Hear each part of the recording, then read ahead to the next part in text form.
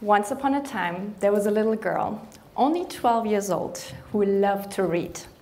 Her grandmother, who was a very wise and strong woman, gave her a book, Desert Flower by Varis Diri. The book was the autobiography of Varis herself, who grew up a nomad girl in the desert of Somalia. When Varis was a child, she became the survivor of female genital mutilation. And when she was 13, only 1 year older than the little girl herself, she was supposed to get married to an old man. Fortunately, Varis managed to escape. She escaped through the desert to the capital, and later a cleaning job brought her to the United Kingdom. There, she was discovered as a model and started a very successful career. With her own story in mind, Varis was appointed a United Nations ambassador, fighting to protect young girls worldwide. The little girl reading the story was deeply moved and fascinated by what she had read. She started reading every book she could about young women worldwide and the challenges they faced in their home countries. Along the way, it became clear for her that she wanted to become part of the movement that, as she called it, contributed to making the world a better place. A dream was born. Fast forward to tonight. The little girl has grown up and is standing on this stage right in front of you. She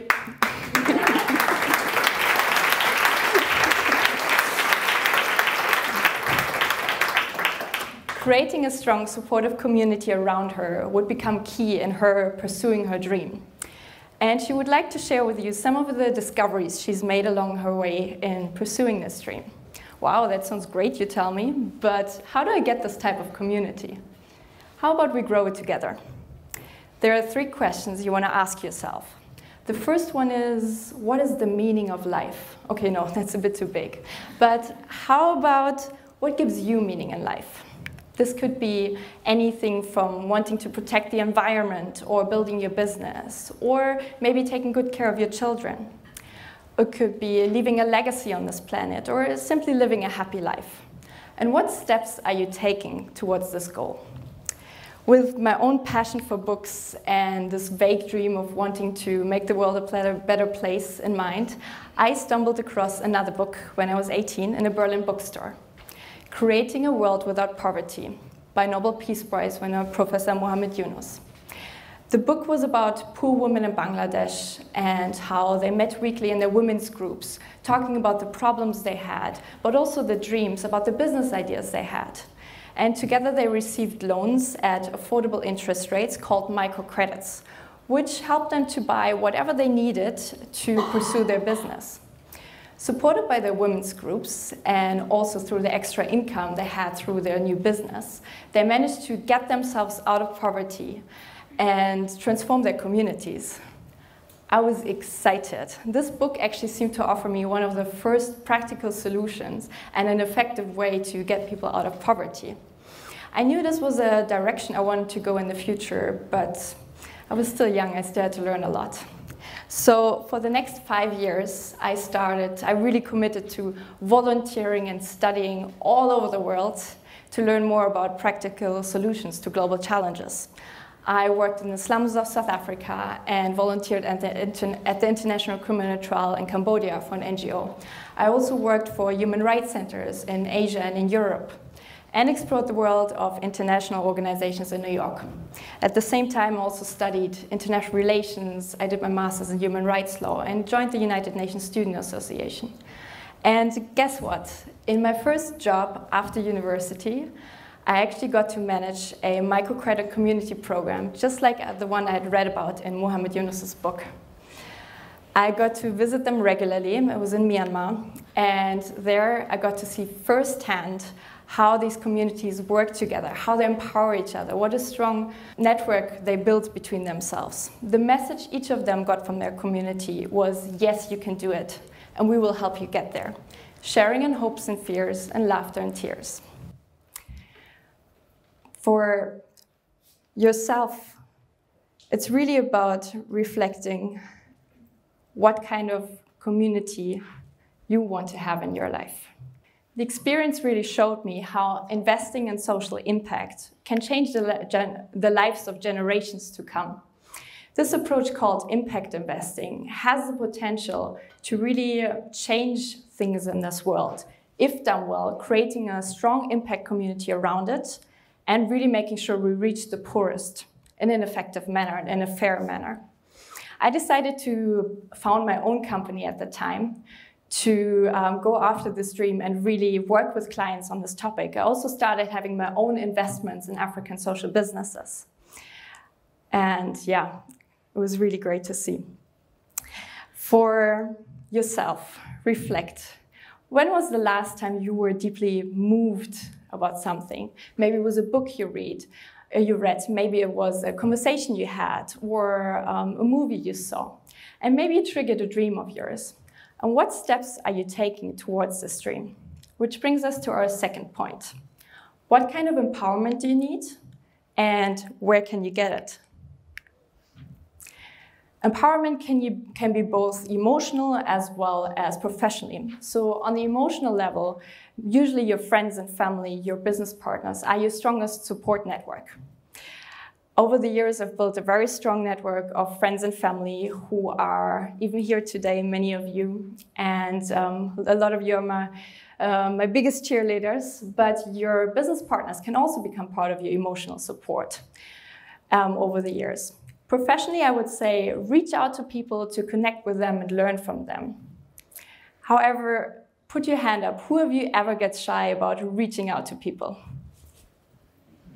Yep, I thought so. Me too, like many of us. But let's be honest, what do we really have to lose in reaching out? My parents have always taught me to at least try. Who knows what opportunity might be around the corner for you? For myself, I started going more to conferences and events. I joined Entrepreneurship Hub and Female Founder Circles. And if you ever get shy, just ask people questions. Most people love to share about themselves. And once you reach out, life might actually surprise you. I remember going into my first social business conference. I was nervous, but very excited. And who was there with a big smile greeting me? Nobel Peace Prize winner, Professor Muhammad Yunus, the person whose vision, whose book had inspired me in the first place. Imagine you could meet your idol. How would that be? At lunch, I saw a free seat next to him, and in that moment, I realized two things. First of all, that I was a complete chicken, and I had no idea what to talk to Nobel Peace Prize winner about. But the second one was, this could be my opportunity of a lifetime. So the chicken that was me walked over on his little chicken legs and asked nicely if the seat was free. It was.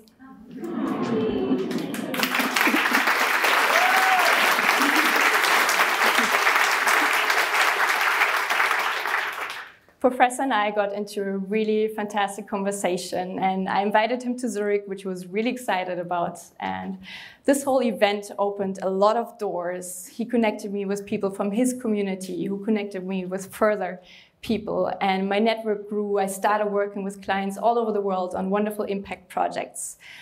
And it was just a wonderful experience. Yourself, take the time to reflect what kind of empowerment it is that you need in your life. First of all, people around you who support you for emotional needs. People who are there for you in your difficult times. People to, just support you. And then also professionally, what is it that you need? What kind of people do you need to go further in your career as well? So that can be people to connect with, to support with, to brainstorm with. And then go out and search for communities that you can join. For example, professional associations. Or look for online communities, for events where you find them. If you do not tend to find them, you can also reach out and build your own community. Which brings me to our third question, which is, how can you actually support those in your surroundings best in achieving their dreams? So for me, I always look out if there's anything where I can connect to people, where I can give advice, or somewhere where I can help them in another way. I also started regular co-mentoring where we learn from one another, also very helpful. I got that from my family where we always brainstorm about our ideas together. And also think about how can you use technology and social media to empower your community. So, for example, I use LinkedIn whenever a friend is looking for a new opportunity, and often one post about them leads to new opportunities already. It's amazing to see. I really enjoy connecting people because we get to see how this network grows and grows and becomes stronger and stronger, especially also in the realm of female founders, investors, and professionals. On LinkedIn, I also met Dabreen, a young guy from rural Uganda, and we started the project Yes Impact Sisters together. We focus on entrepreneurs and their communities in rural Uganda. We've reached over 3,000 people so far, and we really focus there on agriculture, on business creation, on financial literacy, and really empowering them and creating a strong community. I got to visit them last month, as you can see in the picture, and it was absolutely amazing to see how they're developing. There's beautiful developments in the communities, they're supporting each other, they're building businesses together, and absolutely great to see. And guess what I got as a thank you present by them? It was a chicken. So remember the girl that had such chicken legs and was not daring to walk up to the Nobel Peace Prize when I actually received a chicken. I could not take it on the plane with me, so it's now living its best life in Uganda, I hope. Who knows? For me, it was a book at a young age that triggered my dream and shaped my vision. Creating community would become such a major part for me in going after my dreams, but also helping others achieve their dreams. Yourself, what was your younger self passionate about? Is it still the same now? What are you passionate about now? Let's connect and reconnect with our dreams, and then create the strong community around us to go after them. Remember the 3 questions I asked you. First of all, what gives you meaning in life?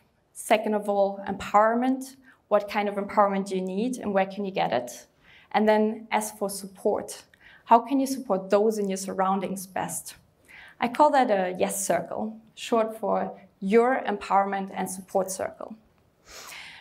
Yes is probably the most positive word we have. Yes, you can. Yes, we can do it. The circle itself, it describes oneness and connection, movement together.